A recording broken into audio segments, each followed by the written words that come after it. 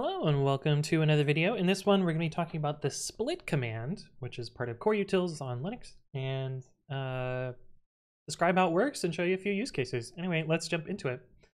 Okay, to get started, we're going to make a file with a bunch of lines in it. I guess the easiest way to do that is just use seek and put that into a file. Now we have a file with the numbers 1 to 100. I mean, that might be enough information out of the video already. You've already learned something. Anyway. So we've got a file, and let's say that we want to, I don't know, take this file and split it up into other parts to do some sort of batch processing.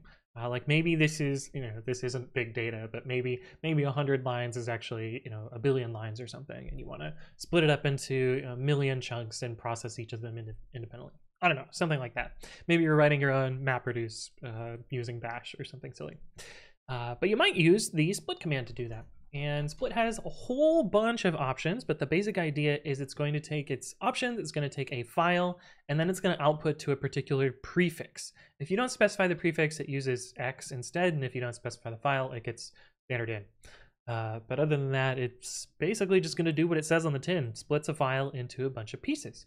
Now, I recently demoed this in a video where I went over finding test pollution in PyTest by splitting up a list of lines into particular chunks to find where the bad test was, but we can use this for all sorts of other stuff as well. So by default, it's going to split into a number of chunks by using bytes. And that's probably not what you want if you're dealing with text data. It might be what you want if you're dealing with binary data. But let's say we did split -n5 on our file here. You'll see it's created XAA through XAE. And these probably don't split up how we wanted them to. Yeah, like the number 23 got split in half here. That one was fine. This one, not quite fine. There's a random new line here. It's not exactly what we want. So the default mode is probably not helpful for text files. But you can split it by lines by doing l/ here. And the format for this is kind of weird. They go over it in the docs here, so you can kind of see the various ways that you can split up chunks. I usually almost always use this mode here,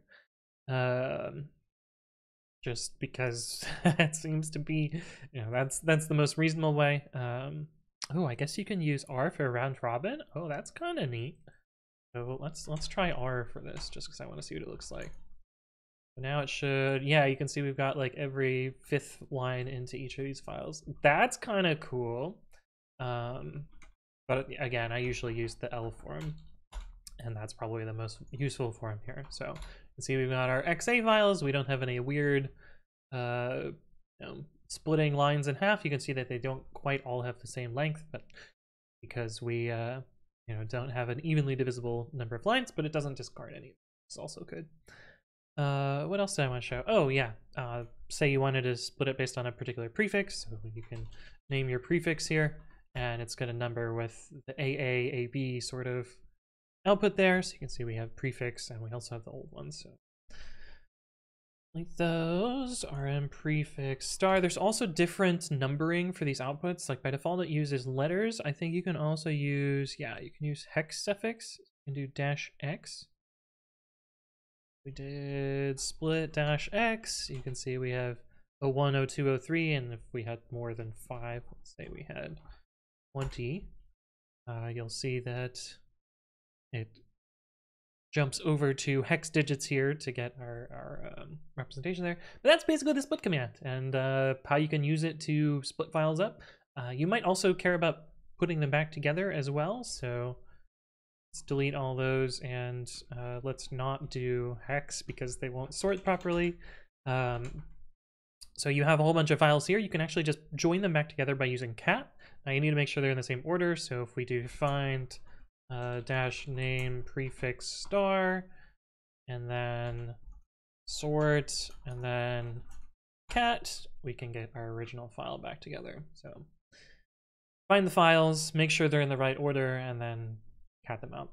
But yeah, that's how you can split and then join back together. Anyway, hopefully you found this useful. If there are additional things you would like me to explain, leave a comment below or reach out to me on the various platforms. But thank you all for watching, and I will see you in the next one.